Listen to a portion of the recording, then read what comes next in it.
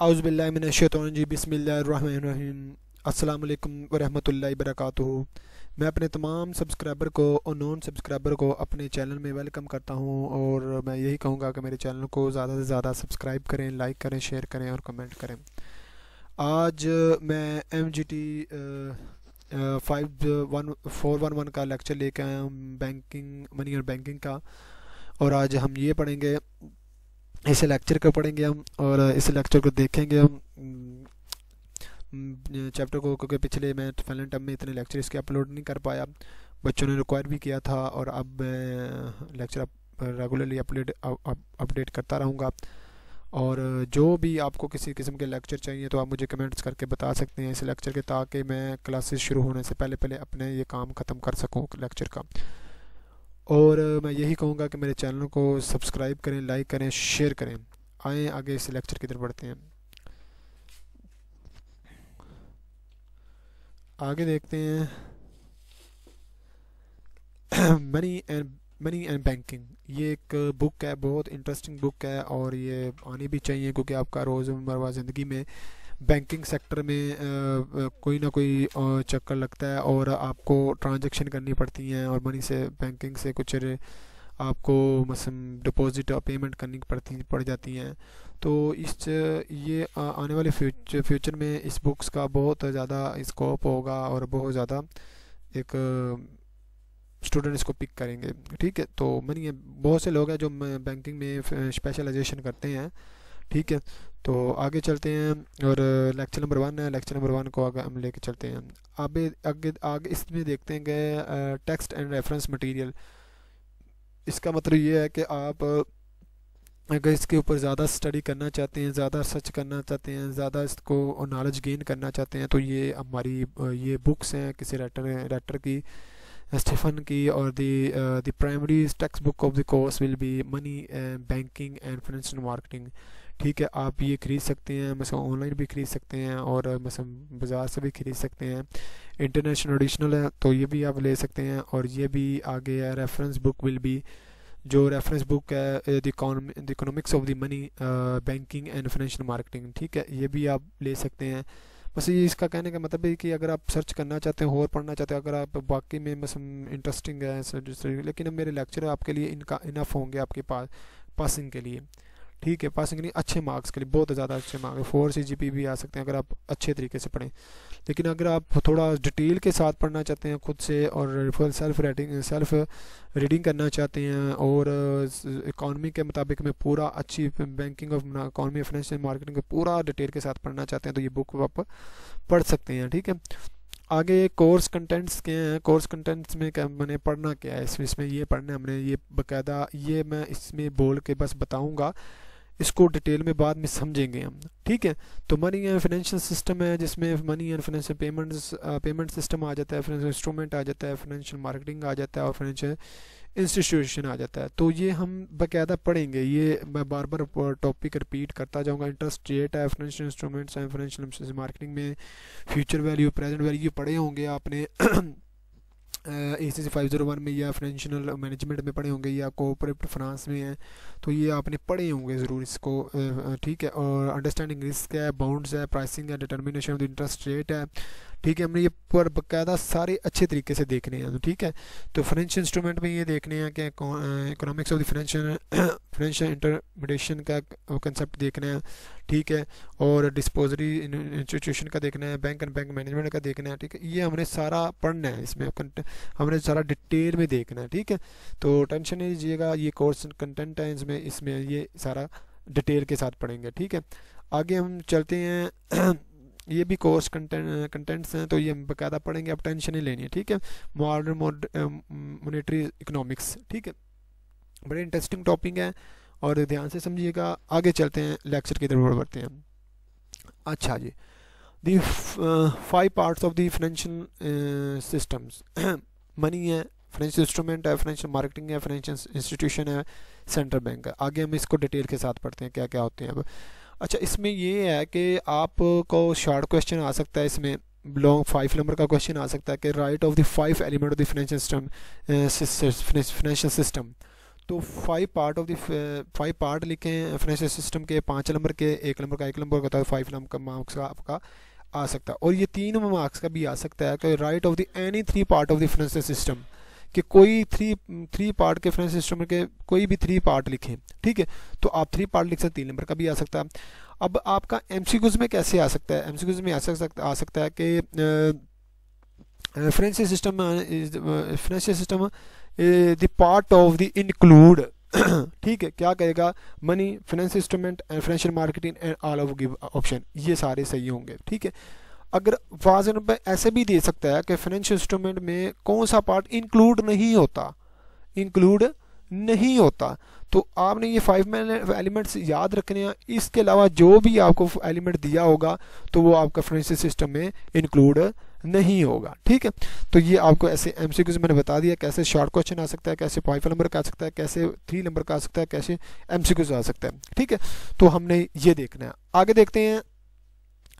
आगे देखते हैं, इसको डिटेल के साथ पढ़ते हैं। अब देखें मनी क्या है, मैं आपको बताता हूँ। मनी आपका पैसा है, ठीक है।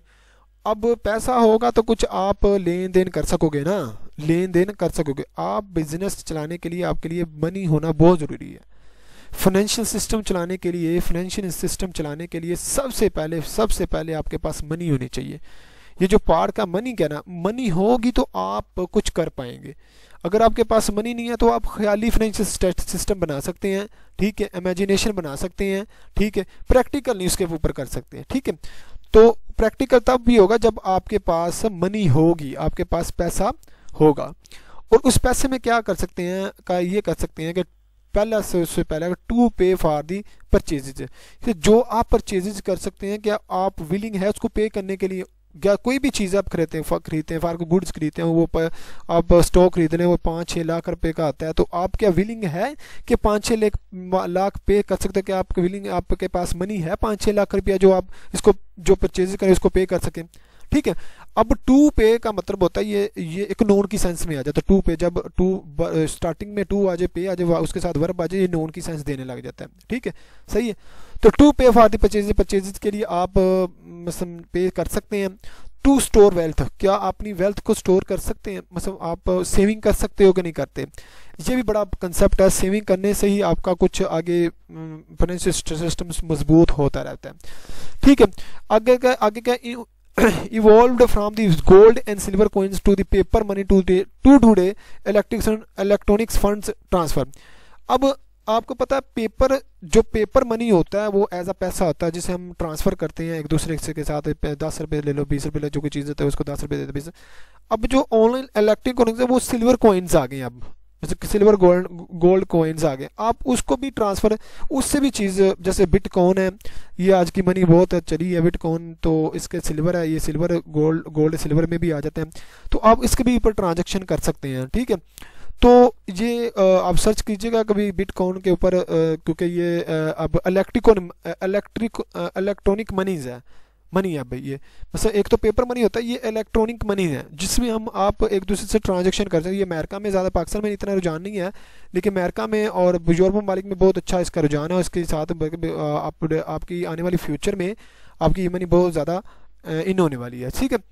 तो आगे देखिए, ट्रेडिशनल पे चेक सिस्टम, एटीएम विड्रॉज, मतलब आप कोई ट्रेडिशनल सिस्टम में आपका चेक है, चेक के थ्रू आप पेमेंट कर सकते हो। कोई आपका चेक है तो उस चेक के ऊपर आप अमाउंट लेके आप उसको बैंक में जमा करा के उसकी पेमेंट कर सकते हैं। तो एटीएम विदड्रॉ, आप एटीएम से पैसे निकाल सकते हैं जो आपकी बैंक में बाहर, मतलब एटीएम की ऑप्शन होती है, उधर से भी निकाल सकते हैं आप पेमेंट भी कर सकते हैं, एटीएम में पेमेंट भी कर सकते हैं, ये भी एक तरीका है, ठीक है। तो ये देखते हैं आगे। मेल्ड ट्रांजैक्शन, आप मेल ट्रांजैक्शन भी कर सकते हैं, मतलब आप क्या कर सकते हैं, आप एक दूसरे को मेल के ज़रिए भी ट्रांजैक्शन कर सकते हैं, ठीक है। आप कॉन्ट्रैक्ट ऑर्डर भी दे सकते हैं, ठीक है। और ई बैंकिंग के ज़रिए उसको आप पेमेंट भी कर सकते हैं। इलेक्ट्रॉनिक बैंकिंग के ज़रिए आप उसको ऑनलाइन आप पेमेंट कर सकते हैं जब आप कोई ट्रांजैक्शन या ऑर्डर ले सकते हैं। आपको सबसे बड़ी एग्जांपल मैं बताता हूँ कि आप जब ऑनलाइन शॉपिंग करते हो भाई, वो ई बैंकिंग के जरिए आप ट्रांजैक्शन करते हो। मतलब आप कार्ड इंटर करते हो, कार्ड का पासवर्ड इंटर करते हो, तो आपका वो मतलब पेमेंट हो जाती है, वो ई बैंकिंग है, मैं इलेक्ट्रॉनिक बैंकिंग आपकी आ जाती है, ठीक है, सही है। तो उसमें आप पहले कोई भी ऑर्डर करते हो, आप पहले उसको मेल भेजते हो, आप कोई सबमिट करते हो कि मतलब ऑर्डर क्लिक करना है तो आपको उसको सबमिट कर सकते हो। वो सबमिट जो होता है वो मेल ट्रांजेक्शन में आ जाता है। जब वो मेल ट्रांजेक्शन में आता है तो फिर आपको कोई SMS आ जाता है कि आपकी हमें मेल मिल गई, आपका ऑर्डर हमें मिल गया, ठीक है, तो हम आपको पेमेंट कर दें, ठीक है। पेमेंट जब करेंगे तो ई बैंकिंग में आ जाएगी, तो जब आपको चीज़ रिसीव हो जाएगी बाद में जब आपको कोई ड्रेस दिया होगा, ठीक है। आगे चलते हैं। अच्छा, इसमें ये होता है कि इसमें ट्रांजेक्शन, इसमें क्वेश्चन कैसे आ सकते हैं। क्वेश्चन वही आया कि 5 एलिमेंट ऑफ द फाइनेंशियल के बताएं, ये आ सकता है। और मनी के बारे में वो पूछ नहीं सकता, मनी के बारे में आपको लॉन्ग क्वेश्चन में नहीं पूछ सकता। मनी के बारे में पूछेगा तो आपको MCQs में पूछेगा, ठीक है, क्योंकि वो अलग अलग कभी नहीं पूछेगा आपको, ठीक है। या वो ऐसे कभी, ये देखो कोई 10 नंबर का तो है नहीं ये सवाल, उसने 5 नंबर का क्वेश्चन पूछना है। 5 नंबर का क्वेश्चन मतलब या तो वो उसने फाइनेंशियल पार्ट पूछेंगे, ठीक है, और या उसको डिटेल में नहीं पूछेगा। अगर पूछेगा तो MCQs में बताया which according to the financial money which of the consider, ठीक है, ऐसे देगा। ये 4 ऑप्शन दिए हुए हैं, टू पे the purchases, to store of the wealth, ठीक है, traditional payment system, ATM meld transaction. तो ये आपकी पूछ सकता है इस तरीके से, तो उसमें से आपका ये ऑल अबव होगा, या नॉट इंक्लूड भी हो सकता है, ठीक है। तो नॉट इंक्लूड का मतलब है कि इन 4 ऑप्शन में देख लीजिएगा कौन सा इसके अलावा होगा तो आपका नई मनी में आएगा, ठीक है। आगे चलते हैं। फाइनेंशियल इंस्ट्रूमेंट क्या होते हैं कि भाई आपने देख लेते हैं इसको। The two transfer wealth from saver to borrows, मतलब अब देखें इसमें यह देखना है कि आपने मनी ट्रांसफर करनी है सेवर टू बारोज। मतलब बारोज क्या होते हैं, बारोज वो होते हैं जो आपके लोन लेने वाले होते हैं, और सेवर क्या होता है, आपका बैंक होता है। मतलब सेवर आपका क्या होता है, बैंक। अब देखें बैंक आपकी मनी को सेव करता है, अब ये जो सेवर है, आप एक इंडिविजुअली बंदा जो लोन लेता है उसको मनी ट्रांसफर करता है, ये फाइनेंशियल इंस्ट्रूमेंट है। मैं फाइनेंशियल इंस्ट्रूमेंट का मतलब होता है कि फाइनेंशियल मनी और इंस्ट्रूमेंट है। अब देखो आपको ट्रांसफर मनी करने के लिए कोई इंस्ट्रूमेंट तो चाहिए ना, मतलब कोई इंस्ट्रूमेंट तो कोई चाहिए, कोई इलेक्ट्रॉनिक ईमेल चाहिए, कोई ईमेल इंटरनेट की डिवाइस चाहिए, या कोई भी आपका मतलब मेलिंग सिस्टम चाहिए आपको, तो वो एक इंस्ट्रूमेंट है। तो वो कहते हैं ट्रांसफर वाले में तो सेवर टू द बायर, जब आप बायर को सेवर को टू बायर को मनी ट्रांसफर करते हो तो वो फाइनेंशियल इंस्ट्रूमेंट में आ जाता है, ठीक है। उसके बाद to transfer risk to those best equipped to bear it, ठीक है। इसमें ये देखते हैं कि आपने कोई बेस्ट रिस्क आपने कोई ट्रांसफ़र करना है जो आप बियर कर सकते हैं, तो वो इसको देखता है, ठीक है, सही है। आगे देखते हैं। Once investing was an activity reserve for the wealthy. अब आपने एक दफ़ा जब इन्वेस्टमेंट करनी है, एक दफ़ा कोई भी इन्वेस्टमेंट करती है, आपने उस एक्टिविटी को रिजर्व्ड करना फॉर द वेल्थ, अपनी वेल्थ के लिए रिजर्व्ड है कि नहीं करना, ये आपने देखना है। अब उसमें क्या है कि आपकी costly individually stock transaction through stock broker. अब स्टॉक ब्रोकर क्या होते हैं आपके, वो बताते हैं कि आपने शेयर कहाँ मतलब स्टॉक्स ट्रांजैक्शन कहाँ करनी है, वो आपको आइडिया देते हैं। फॉर एग्जांपल मैं आपको ऐसे कहता हूँ कि आपके पास 3-5-6 यूनिवर्सिटियाँ, आपके जैसे दोस्त कहते हैं कि यार इस यूनिवर्सिटी में आप एडमिशन ले लो, ठीक है, तो वो एक मतलब आपके लिए स्टॉक ब्रोकर ही होते हैं। मतलब वो आपको, अब स्टॉक ब्रोकर का मतलब तो क्या है कि वो आपको बताते हैं कास्ट इंडिविजुअली क्या होगी, कास्ट जो स्टॉक ट्रांजेक्शन होगी वो किस हिसाब से होगी। अब इसमें जो स्टॉक ट्रांजैक्शन है ना, स्टॉक का मतलब क्या है, स्टॉक का मतलब ये है कि इसमें स्टॉक इन्वेंट्री नहीं लेनी है आपने, ठीक है, या कोई आपने गुड्स खरीदी हैं, ये स्टॉक उसको स्टॉक कर लिया, वो स्टॉक नहीं, ऐसे नहीं। वो स्टॉक इसका मतलब होता है इधर या शेयर की बात कर रहा है या बाउंड की बात कर रहा है, ठीक है। तो ये एक फाइनेंशियल सिस्टम के मुताबिक स्टॉक इज शेयर को कहते हैं, ठीक है। आगे देखते हैं। Information collection was not to so easy. इसमें यह होता है कि आप फाइनेंशियल सिस्टम में इंफॉर्मेशन इतनी अच्छे से गेन नहीं कर सकते, इतनी इजी से गेन नहीं करते, आपको बड़ी एफर्ट करनी पड़ती है इसको गेन करने के लिए, ठीक है। तो ये होता है। आगे देखते हैं कि नो, अब small semester have the opportunity to purchase share in the mutual funds. अब देखो, अब जो बड़े बड़े बिजनेसमैन हो गए जिनके पास बड़ा पैसा है, ठीक, वो तो चले कंपनीज के बड़े बड़े शेयर, एक्सपेंसिव शेयर खरीद लेंगे और मतलब उसको इन्वेस्टमेंट भी कर देंगे, ठीक है। अब जो स्मॉल इन्वेस्टमेंट हैं, हम जैसे लोग हैं जो जिनके पास महीने को कोई 2-3 हज़ार रुपया होता है, और मतलब ऐसे ही वो या एक दिन का या 2 दिन का एक वीक का लगा लें, तो वो इन्वेस्टमेंट करना चाह रहे हैं तो वो कैसे करेंगे? तो उसके लिए अपॉर्चुनिटीज़ हैं कि आप स्टूडेंट लोग भी आप म्यूचुअल फंड्स में इन्वेस्ट कर सकते हो। आपका 500, 10,000, 2,000 आप डेली वाइज कर सकते हो, और उसके ऊपर ये बड़ी अच्छी इन्वेस्टमेंट है स्टूडेंट के लिए, आप कर सकते हो और इसका रिटर्न भी अच्छा मिलता है। ठीक है, तो मैंने भी की हुई है, मुझे अच्छा रिटर्न मिलता है, और आप भी करें। मैं कहता हूँ कि म्यूचुअल फंड अच्छी टेक्निक्स है। ठीक है, तो ये स्मॉल इन्वेस्टमेंट के लिए, लेकिन आपको इस इन्वेस्टमेंट करने के लिए आपको इसको पूरा नॉलेज होना चाहिए, क्योंकि आपको ये ना आपको फ्रॉड लगवा लो। ठीक है, तो ये बड़ी अच्छी इन्वेस्टमेंट है, ये स्मॉल इन्वेस्टमेंट के लिए। ठीक है, आगे देखते हैं फाइनेंशियल मार्केटिंग। फाइनेंशियल मार्केटिंग में क्या होता है? अच्छा, फाइनेंशियल इंस्टीट्यूट में कुछ और होता है, इंस्ट्रूमेंट कुछ और होते हैं, और फाइनेंशियल मार्केट क्या होती है? अब फाइनेंशियल मार्केटिंग में आपने ये देखना है कि आपने जो शेयर खरीदने हैं, शेयर या बाउंड्स हैं, तो कोई भी है, to bye and cell financial instrument. अब फाइनेंशियल इंस्ट्रूमेंट क्या थे जो हमने पीछे पढ़े हैं, जो हमें पीछे पढ़े हैं? अब वो फाइनेंशियल इंस्ट्रूमेंट को हम बाय, और जैसे हम स्टॉक उसकी बात कर रहे थे कि बाय और सेल क्विकली एंड चीपली कैसे कर सकते हैं। अब चीपली का मतलब ये है कि जब चीपली आप करेंगे, कभी सेल तो चीपली शेयर खरीदा आपने, स्टॉक खरीदा आपने, तो उसको सेल आप चीपली तो नहीं ना करोगे। इसका मतलब है कि आप जब बाय करोगे उसको चीपली करोगे, और सेल करोगे तो क्विकली करोगे, मतलब अच्छी प्राइस के साथ ऊपर। ठीक है, तो ये बता रहा है। आगे देखें कि evolved from the coffee house from the to trading place, stock exchange to the electronic network। ठीक है, तो जो आपके कॉफ़ी हाउसेज हैं टू ट्रेडिंग प्लेस करें, placing stock exchange to electronic network.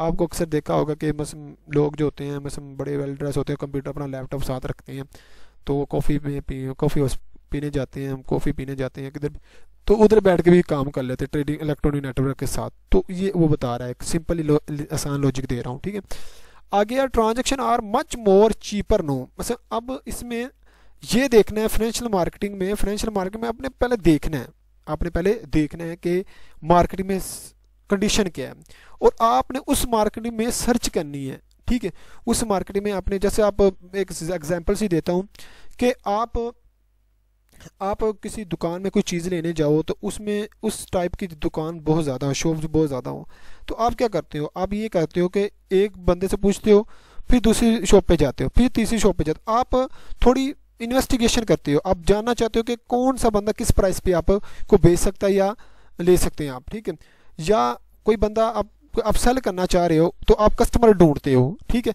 Customer देखते हैं कि आपका कस्टमर किस हाई प्राइस पे आप मतलब देना चाह रहा है। ठीक है, तो आपने इसमें बाय चीपर ट्रांजेक्शन है, जो चीपर ट्रांजेक्शन होनी चाहिए आपकी, मच मोर चीपर। अब ये होना चाहिए कि आपको मतलब ये देखना है कि आपने ट्रांजेक्शन करनी है, लेकिन चीपर में करनी है फाइनेंशियल मार्केट में। अब फाइनेंशियल मार्केट में ये नहीं है कि आपको हर बंदा चीपर मिलेगा ट्रांजेक्शन चीपर नहीं, आपको ये देखनी पड़ेगी। ठीक है, कि आपने एक ट्रांजेक्शन करनी है तो कैसे चीपर तरीके से करनी है, फाइनेंशियल मार्केट को आपने ऑब्जर्व करना है अच्छे तरीके से। ठीक है, आगे देखते हैं marketing offer and broader array of financial instrument then were available within 50 days ago। मतलब जो मार्केटिंग जो ऑफर जो होते हैं या फाइनेंशियल इंस्ट्रूमेंट होते हैं जो अवेलेबल होते हैं 50% मोर ईयर अगो, मतलब वो 50 साल से पहले भी आपको मतलब इसका मतलब ये है कि आपने मार्केटिंग में जो भी आपने करना है, ठीक है, मार्केटिंग में इन्वेस्टमेंट करनी है। ठीक है, मार्केटिंग में फाइनेंशियल इंस्ट्रूमेंट में जो आप इन्वेस्टमेंट करना चाह रहे हो कि वो अवेलेबल है पिछले 50 साल में, ये देखना है आपने। अगर उसकी पिछले 50 साल में उसकी जो वैल्यू है या उसकी जो वर्थ है ख़त्म हो गई है, तो फिर आपको अंदाज़ा होना चाहिए कि इसकी जो वैल्यू है नहीं है। तो पिछले 50 सालों में ये देखना कि आप इसकी वैल्यू क्या थी, वो अवेलेबल अब भी है कि नहीं है। ठीक है, अब ये देखना है फाइनेंशियल मार्केटिंग ऑफर जो होती है। ठीक है, और फाइनेंशियल इंस्ट्रूमेंट में जो आते हैं, ठीक है, जो कंपनीज या स्टॉक एक्सचेंज में जो भी आपके आ जाते हैं, फाइनेंशियल मार्केटिंग में आ जाते हैं, तो वो देखना है आपने। ठीक है, आगे फाइनेंशियल इंस्टीट्यूट हो रहा है, एक और है फाइनेंशियल इंस्टीट्यूट में देखिएगा, ये मैंने देख लिया। ओके, ठीक है, फाइनेंशियल इंस्ट्रूमेंट देखिए, चलो फाइनेंशियल इंस्ट्रूमेंट पढ़ा था हमने और फाइनेंशियल मार्केट भी पढ़ा, ये फाइनेंशियल इंस्टीट्यूशन है।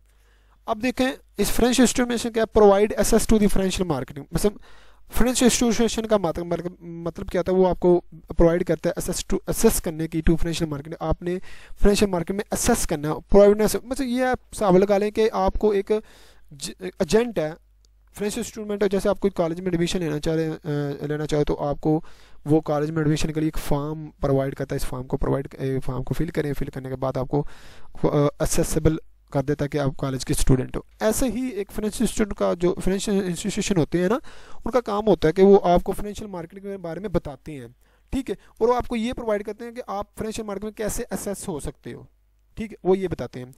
आगे देखें, कहते हैं banks evolve from the wallets and the development into the deposit and the loans and agency. बस अब बैंक में इसमें क्या क्या होगा, बैंक डेवलपमेंट करेगा, एक डिपॉजिट, आप पैसे डिपॉजिट कैसे करते हैं, लोन कैसे लेते हैं, एजेंसी के बारे में वो बताएगा, ठीक है। तो इसका मतलब ये है कि बैंक जो होता है डिपॉजिट्स, लोन और एजेंसीज के बारे लोन एजेंसी के बारे में बताएगा। अब देखें ना, जो भी बंदा लोन लेता है ना, पहले उसके ऊपर इन्वेस्टिगेशन की जाती है कि वो बंदा पे कर सकता है कि नहीं कर सकता। उनके पीछे एक बंदे हायर किए होते हैं कि जो बंदा रिकवरिंग के लिए, जैसे लोन रिकवरिंग होता है, मतलब आपने अक्सर देखा होगा कि बंदे रिकवरिंग के लिए आते हैं कि पैसे दो भाई, बैंक खुद नहीं जाता, बैंक ने एजेंट्स रखे होते हैं उसको रिकवरिंग करने के लिए, ठीक है, सही है। तो ये उन्होंने बताया होता है, ठीक है। Today banks are more likely, for instance super market is offering to the huge assortment of the financial products and services for the sale। अब ये वो चीज़ें हैं जो बैंक आजकल जो फाइनेंशियल सुपर मार्केटिंग में ऑफरिंग कर रहा है, बहुत ज़्यादा जो प्रोडक्ट्स एंड सर्विसिंग दे रहा है फॉर सेल के लिए।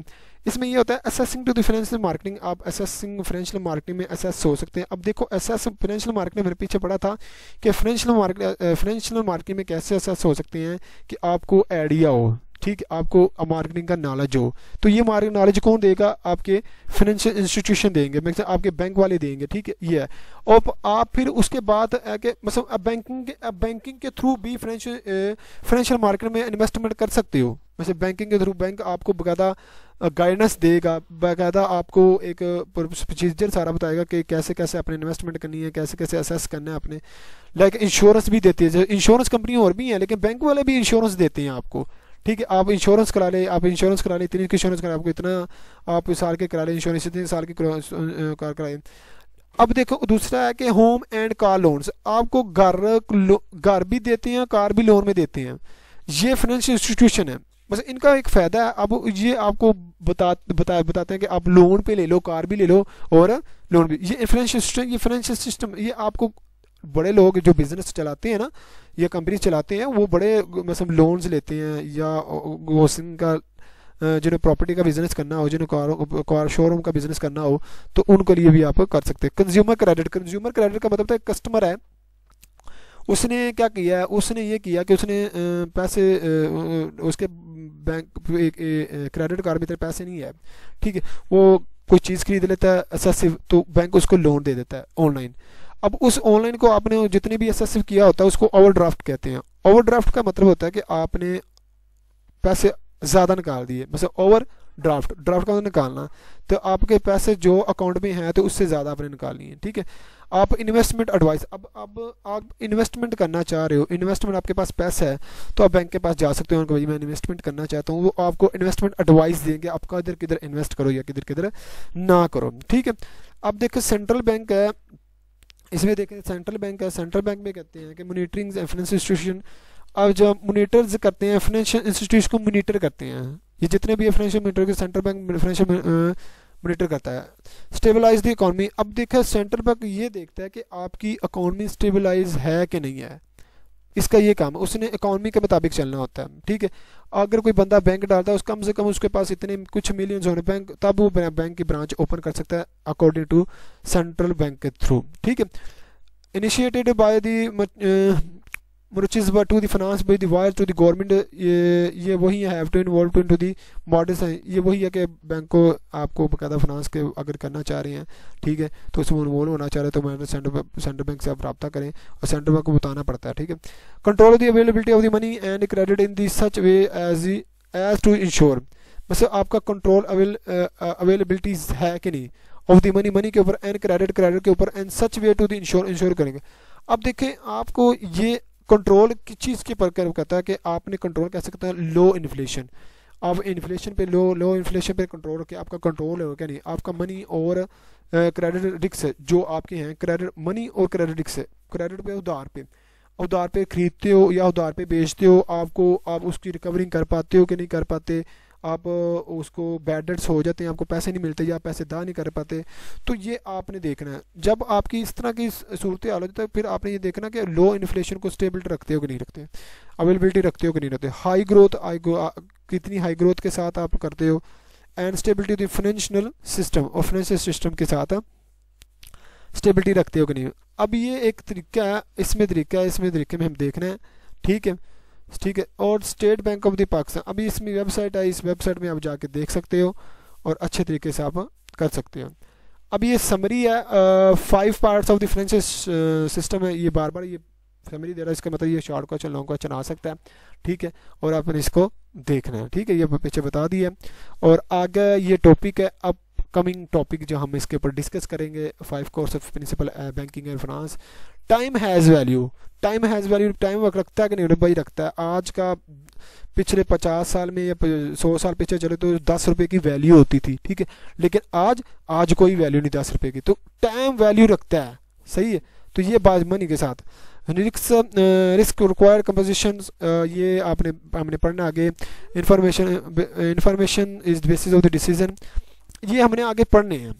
ये अपकमिंग आपके मतलब टॉपिक हैं, हम इसको डिटेल में साथ देखेंगे। और आज यही कहेंगे कि मेरे चैनल को सब्सक्राइब करें, लाइक करें, शेयर करें, कमेंट्स